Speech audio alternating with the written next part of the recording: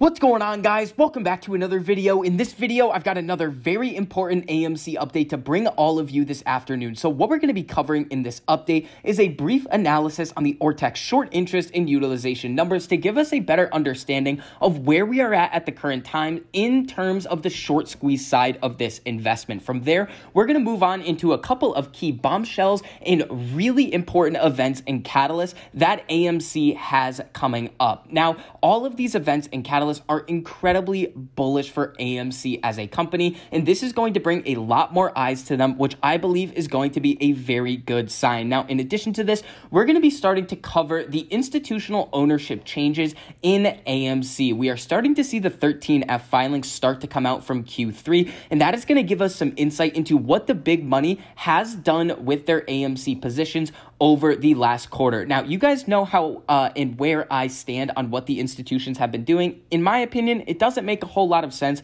for these institutions to have decreased their position in AMC if they were buying all the way up to 77 and back down to the $50 range.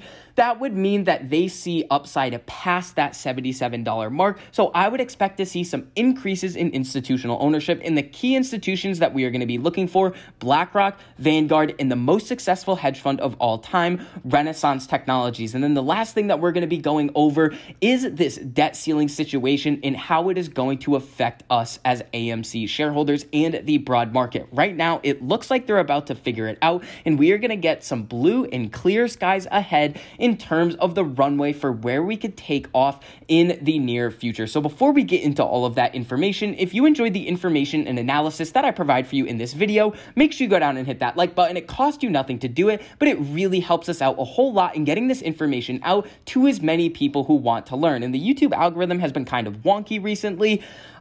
We've seen a lot of our videos getting shown, but they're from months ago. So if you guys don't mind, it doesn't have to be on my videos. You could do it on your favorite AMC creator. Make sure you guys are engaging with the creators that you like. So right at the current time, AMC is trading at $37.69. Now, I really want you guys to think about the big picture of this play right now. Over the last 3 to 4 months, I cannot think of one bad piece of news that has come out of AMC. There's been nothing. So when we think about where we're at in terms of the price and where we are at in terms of this short squeeze play that we are going to go over, it would not surprise me at all that a couple of these institutions that have very much over leveraged themselves on AMC are desperately trying to keep this price down before we end up seeing the fireworks and we see this price skyrocket to the upside once again. So when we come over to this Ortex update right here, utilization is climbing up a little bit, which is a very good sign. This could start to put pressure on these lending institutions. So we see 88.04%, up from about that 85% range yesterday. Now, estimated short interest as a percentage of the free flow, still very high, but not at those all-time high ranges that we saw yesterday at 20.76%. And remember, this is something that we need to keep in mind. The estimated short interest right before we saw that big run up in June was about 16.59%. And we are now trading at much higher prices with a lot higher short interest. So the next time we see a big run up, most likely it is going to be a lot more aggressive. Now, when we come over to this news article right here, No Time to Die outpacing advanced ticket sales of Venom, Let There Be Carnage. So what we're seeing is the new James Bond movie is currently outpacing Venom, which recently set a record. This has kind of been a theme that we've been seeing on AMC over the last couple of months. Box office record after record after record, and on Labor Day, they actually set an all-time record for the amount of revenue that the company was able to bring in. Now, when we come over to here, this is really the big bombshell that I think a lot of people are underestimating. Now, a big weekend coming for AMC theaters. On Saturday, October 9th, AMC features the new fabulous James Bond movie, the second weekend of Venom, and here is the big one right here. The Wilder Fury heavyweight boxing match live from Vegas and the Metropolitan Opera live from New York City. So this fight right now is going to draw a lot of attention. I believe that this could draw a similar amount of attention to the McGregor-Poirier fight that that all of us were really interested in. And that is the reason why AMC is continuing to show these events in their theaters. This is very, very good fundamentally for the company. And I know a lot of people right now are going to say the fundamentals do not matter in terms of this short squeeze play. And I would say that is the furthest from the truth. Now, you have to think about the long thesis and the short thesis for AMC.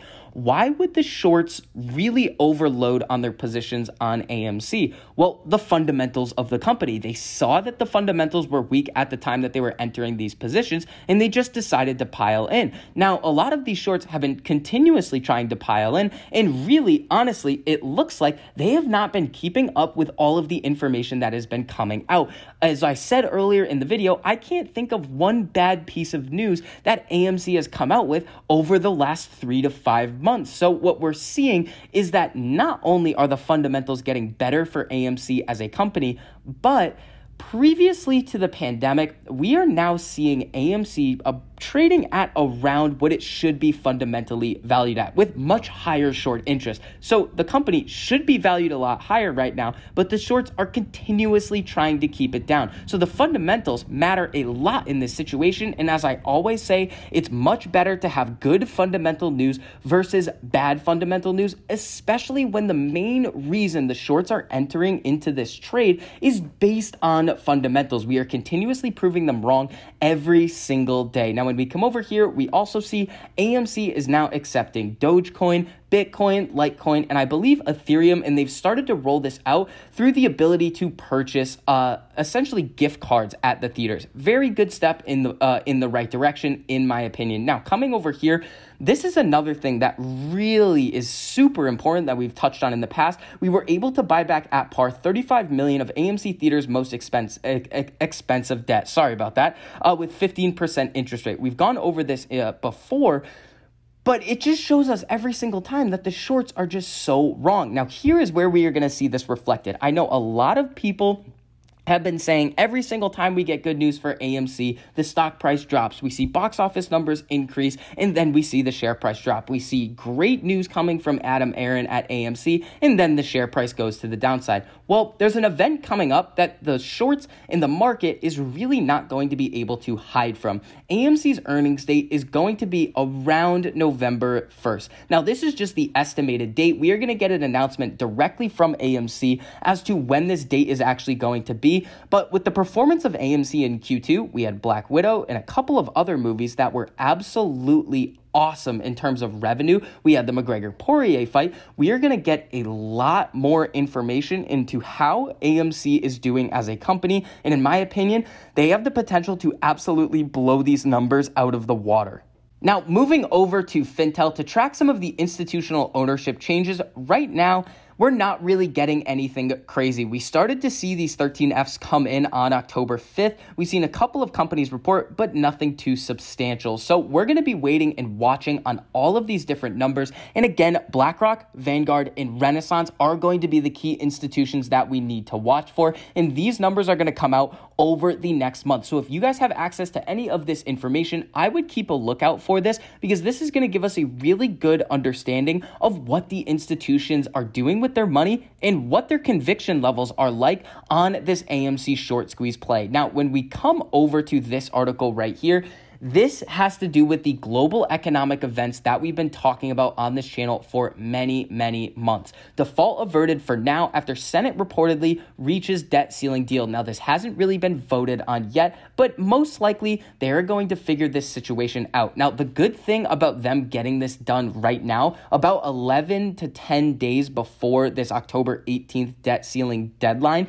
is that they're lowering the risk that the United States gets their credit rating downgraded. That is very, very good for the overall markets in the short term. If they were to wait till this last second, even if they were to kick the debt ceiling can down the road, we could still see these big ratings agencies come out and downgrade the United States credit, and that would send our markets going to the downside. And at the current time, with where we are at with AMC, we would see a lot of selling pressure if that were to happen. We would follow the market. I know a lot of people like to talk about the negative beta aspect of AMC, but again, that is a very lagging indicator, and it just shows a correlation over a specific time frame, and it does not guarantee any future price action. So with this news coming out right now, this is very, very good in the short term for in my opinion. And again, kicking this debt ceiling can down the road, it's not really good for our country, but it is good in the short term for our markets. So that is mainly going to wrap up this update on AMC. If you guys enjoyed the information and analysis that I provided for you in this video, make sure you go down and hit that like button. It costs you nothing to do it, but it really helps us out a whole lot in getting this information out to as many people who want to learn. And if you guys want to see more videos like this, make sure you hit that subscribe button and turn on that notification bell so you're notified every time I post a new video, so you get to stay up to date on all of your favorite stocks, learn about a couple of new ones, and see exactly which options I am trading and which strategies I am using to trade them. So I hope you guys are having a great green day, and I'll see you guys in the next video.